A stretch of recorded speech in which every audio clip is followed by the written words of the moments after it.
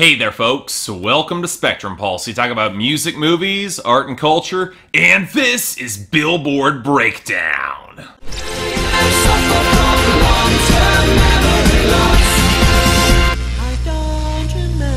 Well, here we are folks, we're back. Welcome for our third year of Billboard Breakdown. Year 3, covering the Billboard year of 2017, and man alive, I'm hoping it's gonna be better than the disaster of mediocrity that was 2016. We'll be covering more of that near the end of December during the year-end list, but until then, let's focus on this year ahead, and I gotta say, if we're gonna start it off like this, I got a really good feeling going forward. It's not a perfect feeling by any stretch of the mind, but overall, yeah, there's a lot to get excited about here. Of course, when I say that, I'm not really talking about the top 10, which barely shifted at all in comparison with last week. Black Beatles by Ray Shermer featuring Gucci Mane solidified its hold on number 1 courtesy of dominance in streaming, sales, and sizable gains on radio and YouTube. Honestly, it's always kind of a crapshoot seeing how long some of these viral smashes hold on. Black Beatles looks like it's got some staying power, for better or for worse. Granted, part of the situation is that it's got so little competition. Closer by the Chainsmokers featuring Halsey held on to number 2 thanks to continued airplay dominance, sizable streaming, and YouTube, but that airplay, it's starting to slip and the sales are not getting any better. I would probably give more of a chance to Starboy by The Weeknd and Daft Punk at number 3, with better sales, streaming gains, solid YouTube, but it honestly might have peaked early on the radio, and I'm not sure how the release of the album in a couple of days will revitalize its position. And that's kind of relevant considering Side to Side by Ariana Grande and Nicki Minaj is making a play here, rising up to number 4 with major airplay traction, huge YouTube, streaming gains. Again, it'll need more sales to be seriously competitive, but if it picks up more traction, there's some potential there. And it jumped past Heathens by 21 Pilots, which slid down to number 5, as it spent the week losing everything. Only this high courtesy of residual airplay inertia. Now this takes us to 24 Karat Magic by Bruno Mars, which somehow clung on to number 6, mostly thanks to good sales, mostly solid radio, and even a bit of streaming traction. I suspect when the album release impacts the charts, it will surge next week. Either way, it's holding up over Let Me Love You by DJ Snake and Justin Bieber, which fell down to number 7 as it started to burn off airplay fast, along with some weaker sales and stumbling on streaming. Now, this would give Juju on That Beat by Zaya McCall and Zay Hilfiger a chance to get higher from number 8, but that song's losing streaming too, and the sales are pretty shaky. Without radio to stall it out, it might start to drop pretty soon. And then there's Broccoli by Drum featuring Lil Yachty. Again, huge streaming at number 9, but airplay and sales are dropping, which is not a good sign going forward. And finally,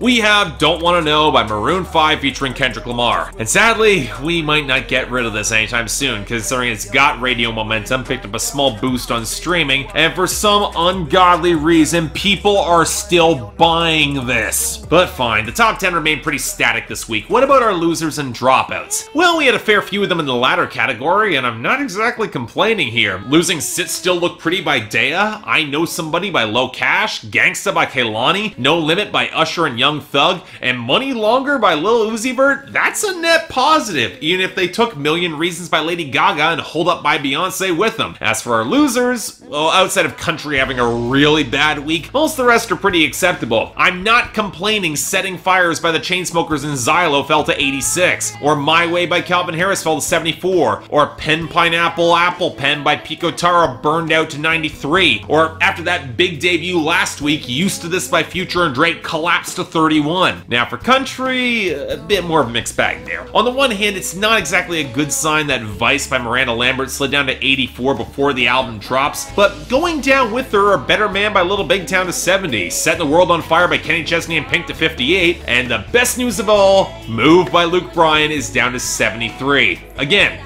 net positive, but okay. What about our gains and returning entries? Again, bit of a mixed bag, but I think they're still a net positive overall. Yes, it kinda sucks that Bad Things by Machine Gun Kelly and Camila Cabello continues to rise up to 46, but the rest here aren't bad. Wanna Be That Song by Brett Eldridge up to 64, that's not bad. Neither is Love on the Brain by Rihanna up to 50, or Love Me Now by John Legend up to 41, or even Mercy by Shawn Mendes up to 47. The only somewhat surprising case here is Hallelujah by Pentatonix picking up to 56. 1996, but combined with the fact it's on a Christmas album and the unfortunate passing of Leonard Cohen, it's to be expected. We'll be talking about that a little bit more later on, but looking at our returning entries, okay, the worst here is Rihanna's Sex With Me at 92, which is just painfully mediocre. The rest, actually pretty great, with Goosebumps by Travis Scott and Kendrick Lamar clawing its way back to 100, Shout Out to My Ex by Little Mix stepping up to 95, and Water Under the Bridge by Adele coming back to 94. It looks to be positioned as Adele's next big single, and while I might personally prefer River Lee, this is still a damn great song that I really like. I'm happy to see it back on the Hot 100. So okay,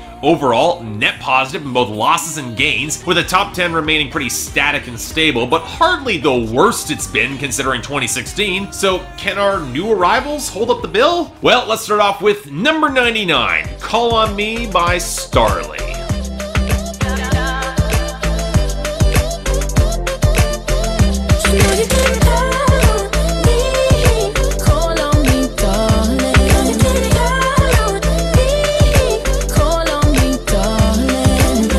Okay, question here. Did anybody else immediately think of Bill Withers' Lean On Me the second you listened through this? Because that's pretty much exactly what I did. And then I went back to re-listen to that song about a half dozen times. As you do. I could barely remember anything about Starley, an Australian singer who joins the ranks of charting artists with less of a social media presence than I do. And to be honest, her new song is pretty nondescript too. Sparse acoustic guitar that drops into a snap and bass beat, whirling tropical percussion that breaks into a particularly squeaky drop, and with the lyrics all about supporting someone, what it reminded me more of was Stand By You by Rachel Platten, which at least had the decency to build up some heavenly swell to it. This is just painfully generic, a mishmash of modern styles to a vaguely aspirational bent, which will be forgotten by effectively everyone the second you hear it, including me. Next, number 97, A Guy With a Girl by Blake Shelton. Looking over at you like, ain't she beautiful? I'm invisible, but I'll stand right there and smile.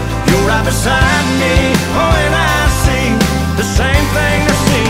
But I don't mind being the guy with the girl, no.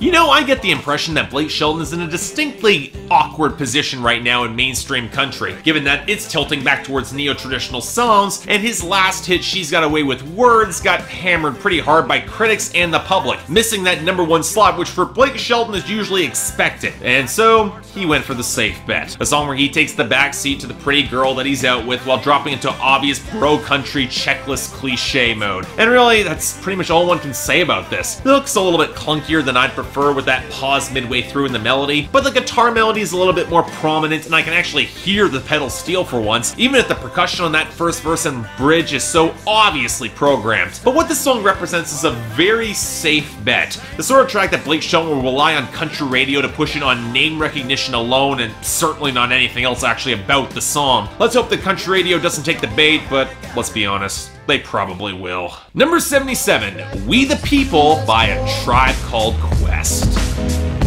All of you Mexicans, you must go. And all of you poor folks, you must go. Muslims and gays, boy, we hate your ways. So all of you bad folks, you must go. The last time A Tribe Called Quest crossed over to mainstream radio, 1998. 18 years ago. They've never cracked the top 40, and yet by some miracle, their final album has gone to #1 on the Billboard 200, and a single has broken into the Hot 100. And it's not just a comeback single, the sort of immediately relevant political song that would never otherwise get in the Hot 100 against a sort of low grimy synths and drum sample from a Black Sabbath song. That's all kinds of awesome. And the content? Well, it's one of those cases where Q-Tip and Fife were looking to cram in as many pointed attacks as they possibly could, with Fife re-establishing rap dominance through strings of sports references, and Q-Tip seeming to target gentrification and crass commercialism, right to a bitterly sarcastic hook that strings together every single group the current president-elect has targeted or dismissed in the past, evicting them in the name of prophet. And Q-Tip, he doesn't shy away from that temptation himself. It's some good framing here. Perhaps a reality show sporadically, as he describes, or the implied bad bitch that's trying to use him, which can either stretch from being pretty literal all the way for a more liberal establishment seeking their own brand of profit out of him. It's a defiantly political song, and you might want to get used to that on this show, because even in the mainstream, and especially given the possible next 4 years in hip-hop's place in modern culture, you might hear a fair bit more of it. But the song is so ridiculously well structured it'd be hard to criticize regardless of your political position. It's a damn great song. Definitely happens me significantly interested in that final A Tribe Called Quest album. Might have to cover that in the next couple days, you never know. In the meantime, definitely happy to see this here. It most certainly deserves it. Number 76, Bad and Boujee by Migos featuring Lil Uzi Vert. Cry me a river, give you a tissue. Bad and Boujee, bad. Cooking up dope with a Uzi. My niggas are savage, ruthless. We got 30s and 100 rounds too. My bitch is bad and Boujee, bad. Cooking up dope with a Uzi. My niggas are savage, ruthless. We got 30s and 100 rounds too.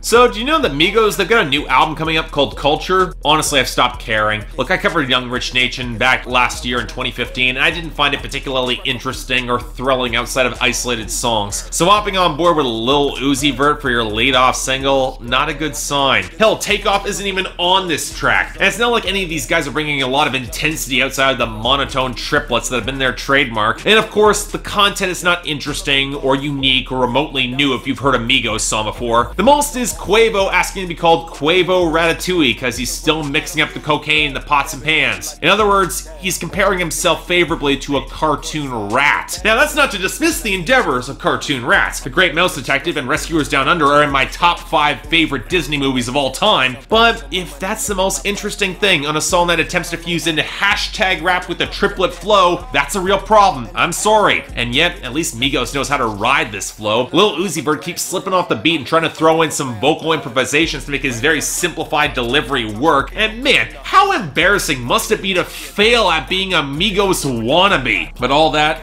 it obscures the biggest issue of it all. The production is just boring as hell. The inert piano line, flat trap snares, sparse bass. It's clear that Metro Boomin just phoned this one in at best. But again, just like 2016, it feels like this is the sort of song that'll be here for a week or two at most, then gone in a couple days. And while there have been entirely too many exceptions to that rule, let's just hope that 2017 leaves both these acts behind in the dust. Next, number 69, Me and Your Mama by Childish Gambino.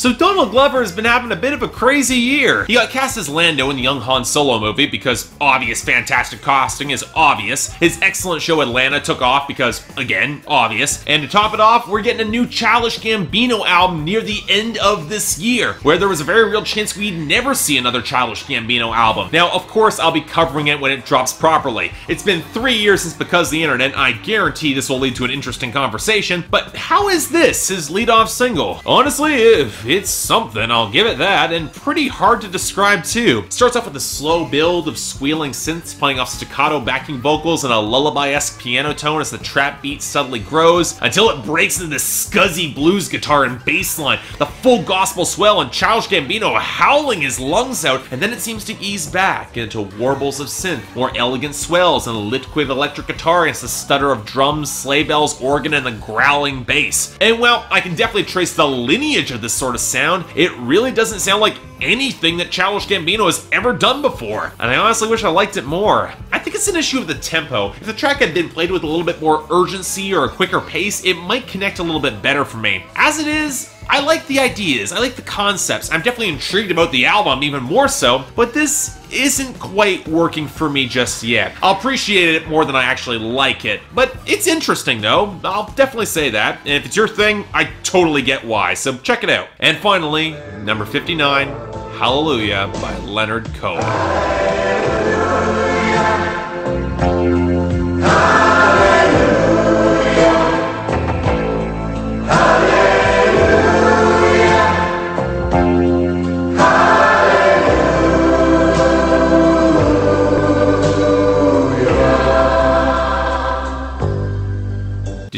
that until this moment, Leonard Cohen had never had a charting hit on the Billboard Hot 100. Makes sense in a sort of way. His songwriting always seemed to transcend pop frivolities that you'd see in the Hot 100. But even Bob Dylan, he had a slew of top 10 hits to his name. Hell, most people my age are probably more familiar with the Jeff Buckley or Rufus Wainwright or God Help You, the Pentatonics covers of the song than the original. And believe me, there's definitely a part that's annoyed very deeply that Pentatonics version of the song is charting higher than this, but also a part of me that knows that Leonard Cohen would never have even cared. As such, what can I even say about a classic? You could make credible arguments that the original Hallelujah is one of the best songs of all time, and I'd probably support some of them. One of the most sober and reasoned encounters with questions of faith ever set to music. The smoky guitar strums, the firm bass line, the gorgeously balanced gospel choir, the hints of gleaming piano, Leonard Cohen's deep bass vocals that are untouchable, all combined with the lyricism that aims to capture that